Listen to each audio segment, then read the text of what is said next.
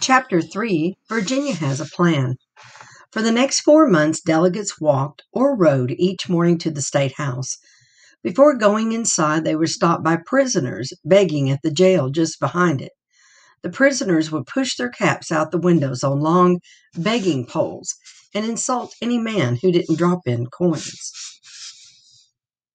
The scene inside the grand two-story building was much more serene. The delegates met in the East Room. It was 40 foot square with a looming ceiling 20 feet high. Tall windows and two marble fireplaces graced the sides. Scattered about the room were tables, covered in smooth green felt. James Madison always seated himself at the very front of the room, the prime spot to hear everything that was said. He decided to write down everything discussed in the debates.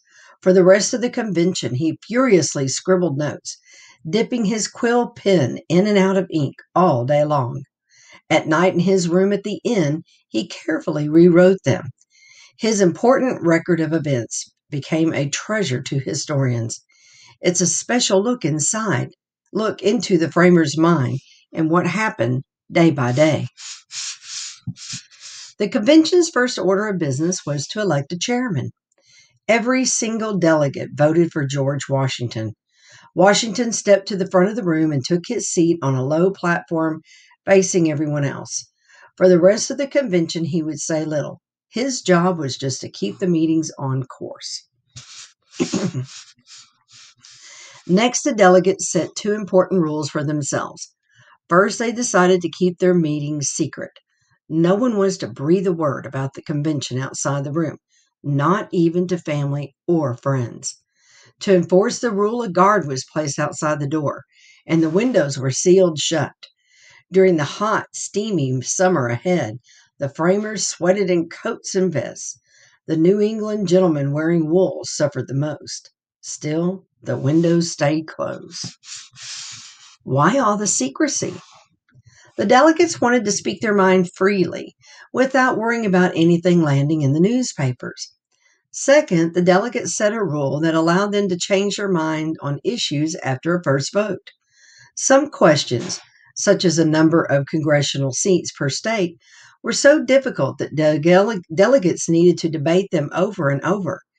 After each debate, a vote was taken to see where everyone stood, but the votes weren't final.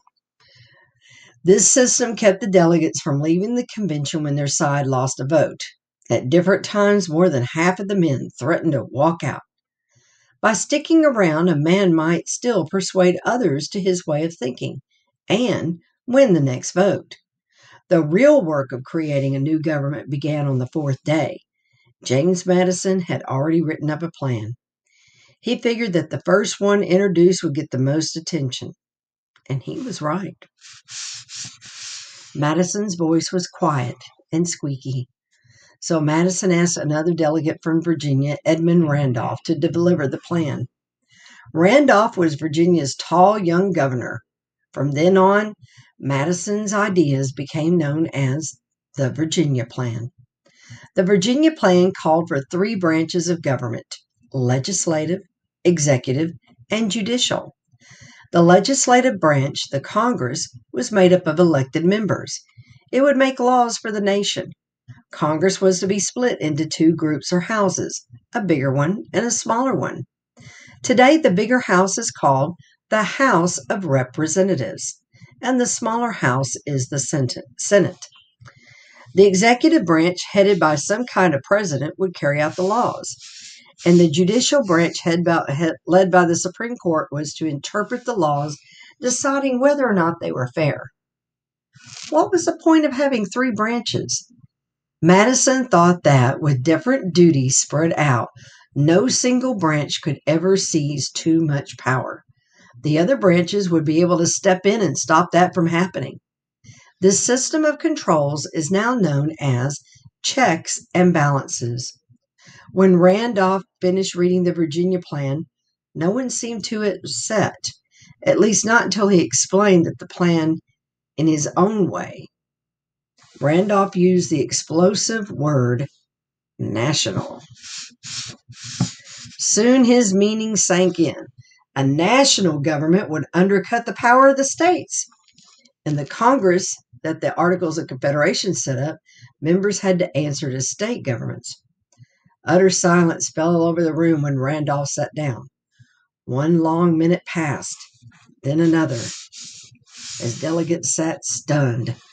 Only a few of them had considered creating a new national government. Most came to the convention expecting to revise or change the Articles of Confederation, not scrap them altogether. Finally, the silence broke, and the arguing began, and it wouldn't stop for weeks. This is the end of chapter 3.